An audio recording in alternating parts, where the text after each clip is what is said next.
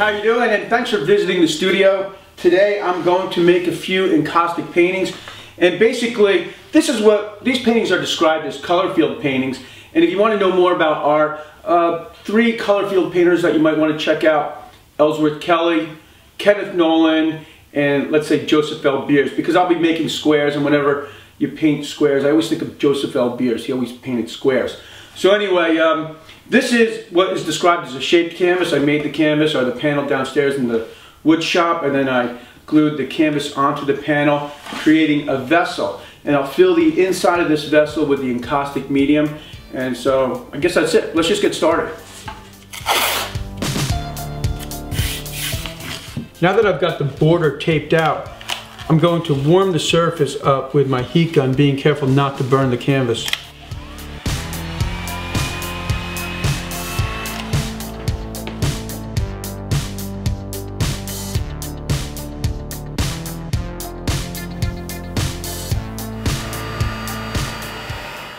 I keep adding more of the encaustic medium until I'm just about level with the top of the canvas.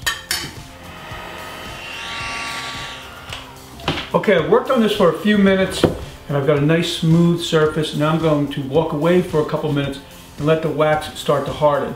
It's been about 5 minutes and yeah, the consistency is just about right. So now I'm going to use this plastic spatula and scoop out a square.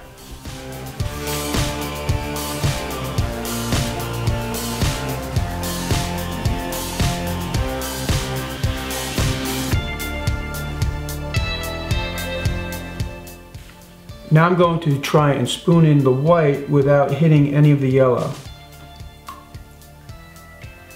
That's why I've got that piece of paper here.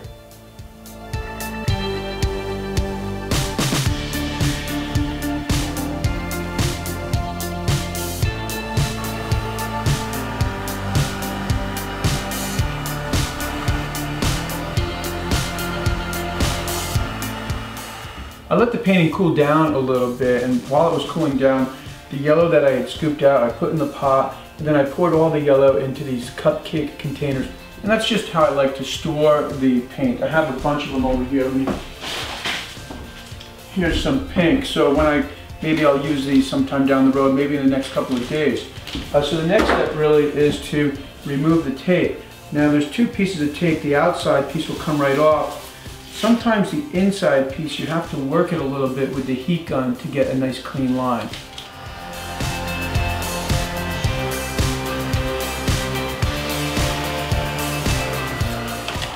Now when I said clean line, what I was really talking about is that the tape doesn't stick to the wax and you have sort of a problem that way.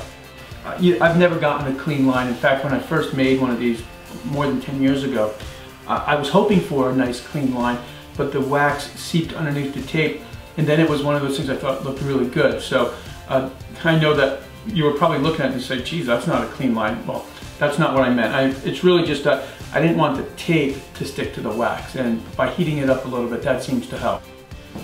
Well, the yellow painting is pretty much done, so now I'm going to move on to the blue, and the first step is just to mix up the color.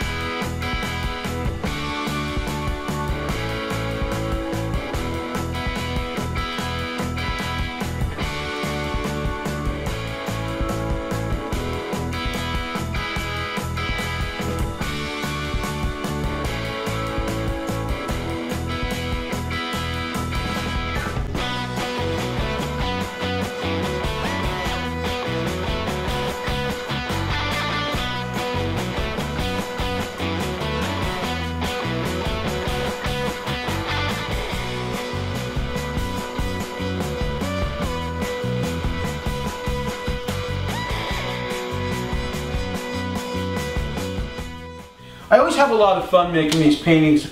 I hope you enjoyed the video. Now, I still do need to frame the paintings, and I do like to frame these. I don't think every painting needs a frame, but I like to put a thin aluminum strip on the sides of these paintings, and once they're framed. I'll show you what they look like maybe in next week's video.